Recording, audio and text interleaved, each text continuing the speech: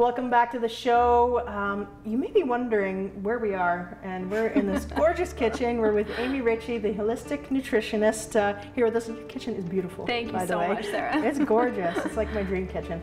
Now, smoothies. I like talking smoothies because I'm always excited to make a smoothie, and I think I know what I'm doing, but I'm always kind of like, man, I have like 20 ingredients here now.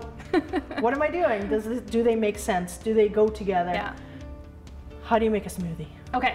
So there are 4 components that I think are really important to all smoothies, and sometimes they can be in the same ingredient, but we'll talk about them. So one of them is going to be veggies. Okay. You want to get in some kind of veggie into that. Spinach is a really easy one to use. I find the fresh is a nicer flavor than using frozen. I've also used frozen cauliflower in smoothies. Oh. You can't really taste it. It keeps it a pretty color, and it's a nice way to get a different vegetable into there. It's also really great for liver detoxification. Oh. So cauliflower works, zucchini works, some kind of veggie, cucumber, get something into there.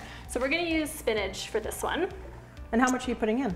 I'm just going to put a little handful for this one. It depends what else is in it. I have some other sources of fiber that we're going to use too, so I'm going to keep it at that amount, but a good size handful. Okay. Keep it at that for veggies.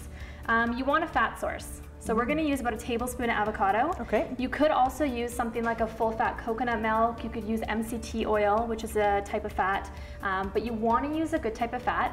It's going to help with the absorption of some of the nutrients in these other foods. It also helps keep you full longer, and it's really good for hormones as well.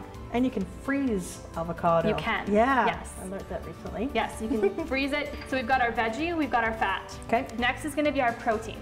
So I'm going to use a collagen protein powder for that. I'm a really big fan of collagen protein. It's really digestible. It's good for the hair, skin, nails. So we're going to get that in. I like to see about 20 grams of protein in a breakfast smoothie. And then I mentioned fiber.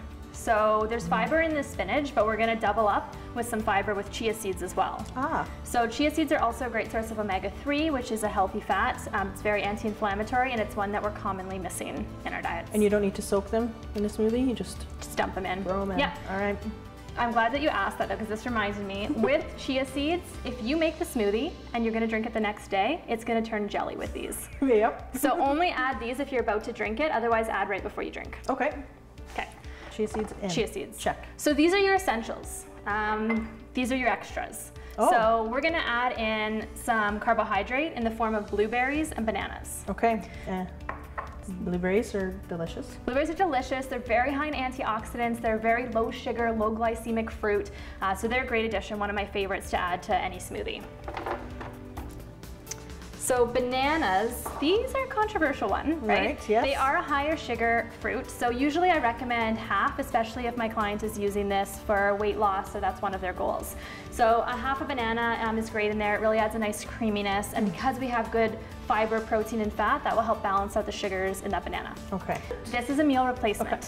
If you're doing just to get additional veggies, you can skip some of these things, but we're doing this as if this was going to be a meal. Right. Okay. Okay. So some kind of liquid. I like using unsweetened almond milk. Okay. You can use water. I don't recommend using juice. It makes it a sugar bomb. Right. So unsweetened almond milk is really nice and creamy in there. Do you make your own almond milk? I do sometimes, I do not always. Okay. So if you're buying it, look for unsweetened, and also check the back. Look for one that's fortified with calcium. Okay. These are just for, well, flavor, lemon juice. Fantastic. Lemon. Interesting. Interesting combo here. And then the last one is cinnamon. This isn't just for flavor, but it is delicious. Okay, tell me more. Cinnamon's really good for blood sugar balance. Oh. So with smoothies, one of the common issues I see is they're just sugar. And maybe you drink it, half an hour later you're starving. Right. So we want to make sure that this is a very balanced smoothie, and cinnamon also helps with that, and it makes this taste like cinnamon pie. Cinnamon pie. Cinnamon pie. Okay, all right. So we're going to blend this guy Let's do it. I'm excited. Oh man, I'm excited.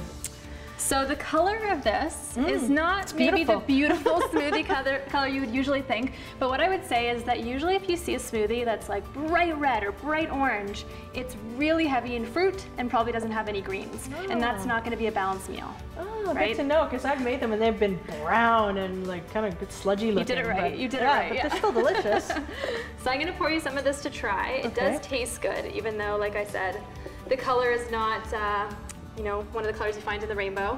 And the amount that we made would be for one meal. That was what I was going to ask you. Like, should I drink this whole thing when I'm making it as a meal replacement? Yes, that would have been the whole thing. So about 20 grams of protein and then all of the other items that we talked about. And what are the base items you should have in there? Thank you for asking. So veggies, fiber, and often those two can be interchangeable, especially if you're using high fiber veggies like cucumber and kale and things like that. Fat and protein.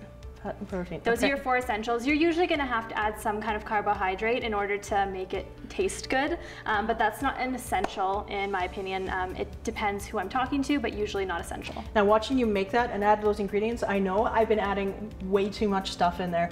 I would not have put a tablespoon of avocado or a tablespoon of this. I'm like, oh, like a whole banana or a big chunk of this and a big chunk of that, and then I'm probably having too much. Yeah, and it absolutely depends on your goals and what else is going on, but that's a pretty average meal to have in the morning. Now, besides a smoothie, what else can I do to have a bit of a healthier lifestyle? So, other than the smoothie, I mean, eating real food is sort of the basics of everything I talk about. That's always where I start.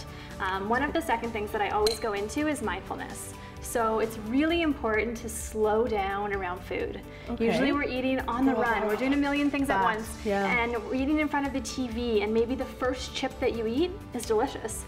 And then 10 minutes later, they're all gone, and you don't even remember eating them, right?